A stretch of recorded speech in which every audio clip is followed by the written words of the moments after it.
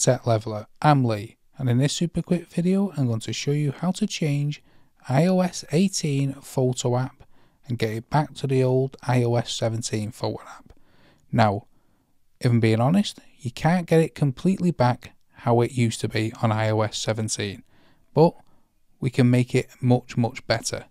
If you go to the photo app now, you can see it is much more messy. You have to scroll right to the bottom to start finding things. And also, say you play a video where we have a scrub across the bottom, you see the preview. You don't get that anymore, which is, for me, quite annoying.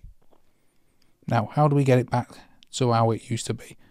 Now, as I say, we can't completely, but if we press Customize and Reorder, and we untick everything, apart from media type, albums, and utilities. You can reorder them as you wish.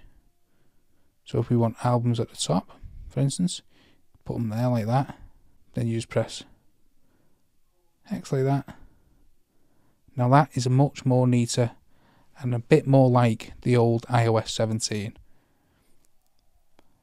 Now it's not perfect, but it's the best you'll get on iOS 18. Hope you found this video helpful. If you did, smash the like, smash the subscribe, and thanks for watching.